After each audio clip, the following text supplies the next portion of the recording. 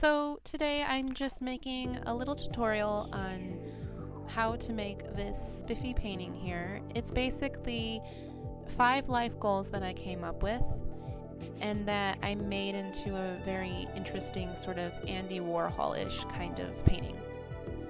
So if you want to make something similar, then you can follow along. The first thing you want to do is to take pictures of yourself making a lot of really fun and silly expressions. The more the better. And then recolor them in like Publisher, and then figure out the size that you need to fill your canvas. I had some space on the top and bottom of my canvas, so I kind of just made an outline to make sure that when I started gluing the pictures onto the canvas that everything was straight. But however you decide to do it may turn out differently. Once you decide how you want your layout, then you just start Mod Podging everything on there. Now I didn't buy my Mod Podge, I made a sort of homemade version, and you can do this too. And all it is Elmer's glue and water, and it's the amount of glue that you use, then half of that amount is the water that you need. So if you end up using like half a cup of glue, then you'll just need 1/4 a cup of water. You really won't need that much, but you get the idea. So then you just kind of stick some Mod Podge onto the canvas and as just like a surface for it to stick, and then you lay your picture on there as flat as you can and as straight as you can, and then you go over it with another layer of Mod Podge just to kind of seal it in there and flatten all the edges down. Don't worry if it starts to wrinkle, this is totally normal. It will flatten out as it dries.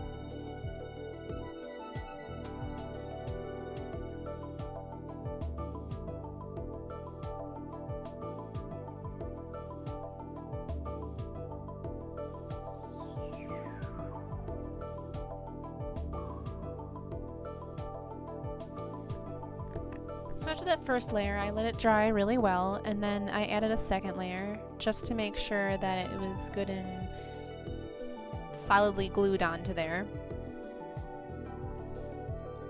So same thing, if it starts to wrinkle, just leave it. It'll dry out flat. For the most part, anyway. I wouldn't advise picking at it because I ended up accidentally doing that and made a kind of nasty little ridge into one of my expressions there. So yeah, I advise not to poke at it.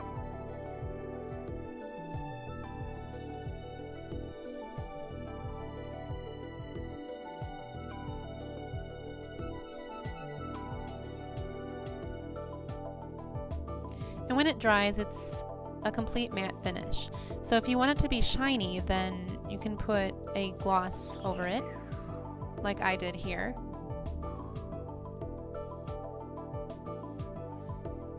And you kind of just want to coat it all over.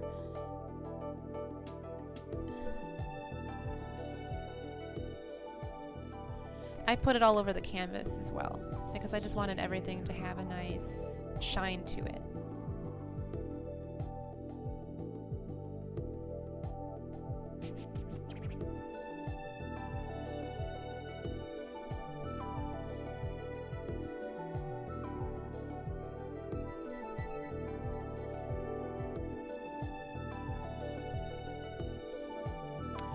Also, whatever gloss you use will probably be really smelly.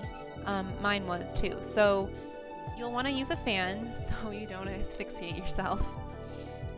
Plus, it helps the painting dry faster. So, bonus.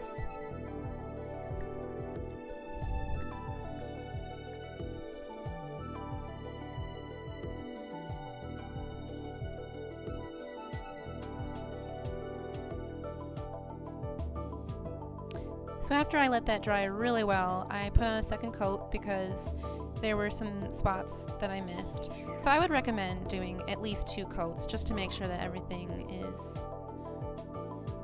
completely shiny.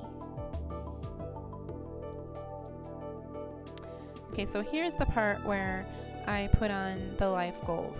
And I just took some white acrylic paint and I just started to do a light outline at first. I couldn't really write it on there in pencil because of the gloss was so shiny. So if you're going to put gloss on there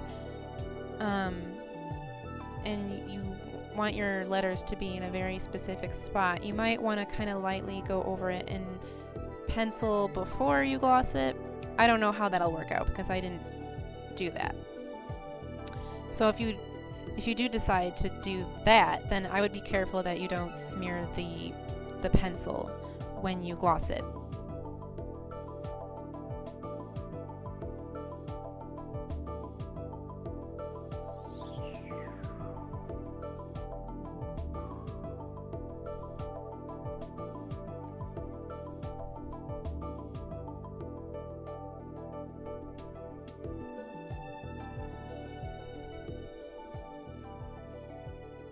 Couldn't quite decide where I wanted this particular letter. It was hard because I ended up having to cover up some of my face in some of the pictures. Anyway, so then once you've gone on it lightly, then you kind of just go over it again to make sure that it stands out more. And now that you have where you need your letters to be, it's easier to just fill it in.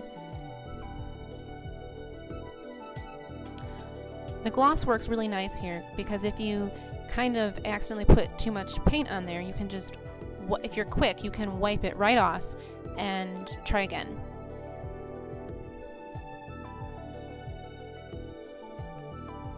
So my 5 life goals were stay healthy, experience everything, be authentic, find the positive, and make a difference.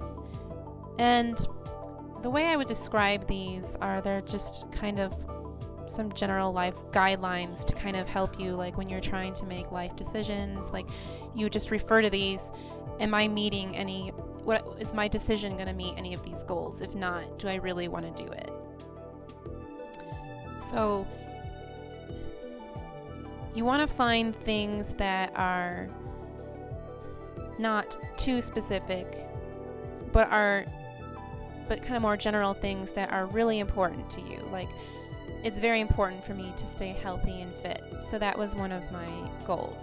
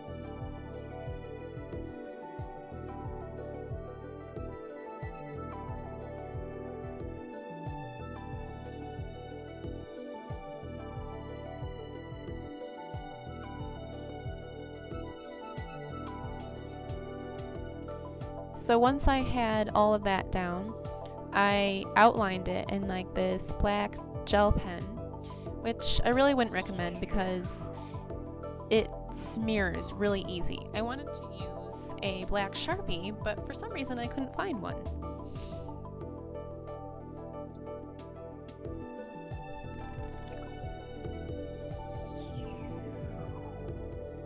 And all this really does is kind of give the lettering a shadow and kind of make it stand out from the background, give it a little contrast.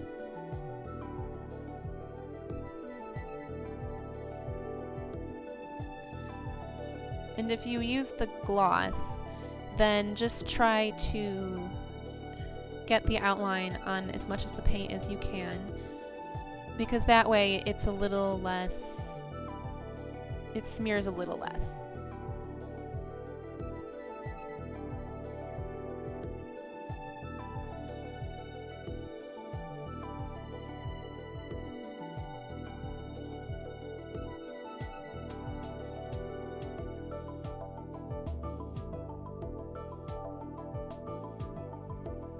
So just take your time, and sometimes I find that when I hold my breath a little bit, it's easier to draw straight lines.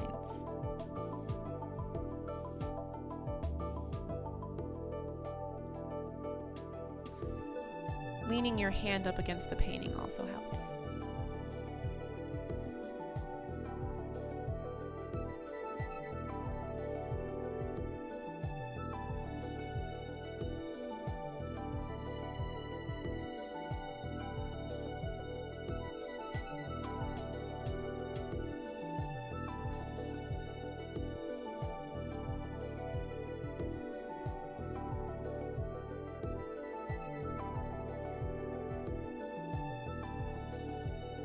And if you happen to make a weird little squiggly somewhere, just kind of make the line a little thicker. It doesn't have to be perfect. This is just basically for shading and contrast purposes. Unless you look at this really close up, it's not really too big a deal. The point is that it will stand out from far away.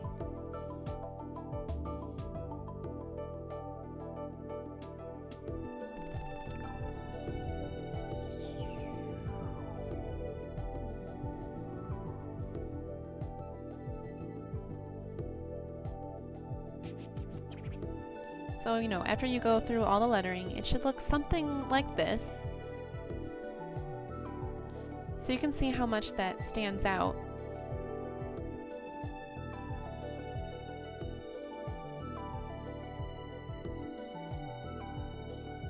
And if you see a close-up, you can see that I didn't have it completely perfect. There were a lot of weird variations. So, you know, it's not a big problem if it looks a little squiggly. So for that blank space, I just filled it in a bit with some black acrylic paint. I didn't want to use any color because I thought it would clash with the rest of the pictures.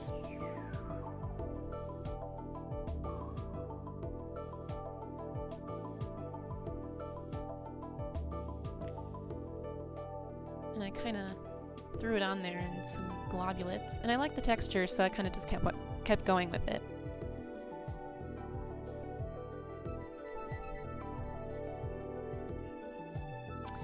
Then I crocheted a little heart and just hot glued it into the center of that square.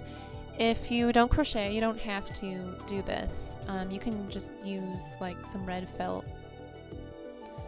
And you don't even have to put a heart. You could put something completely different, or you could not leave space either. It's just totally up to you. So then I did some chains with some yarn and used that to outline the edges, just so it looked a little crisper. Also, if you don't crochet, you can just use some yarn. But, yep. There you go. And that's it. So, thanks for watching. Have fun.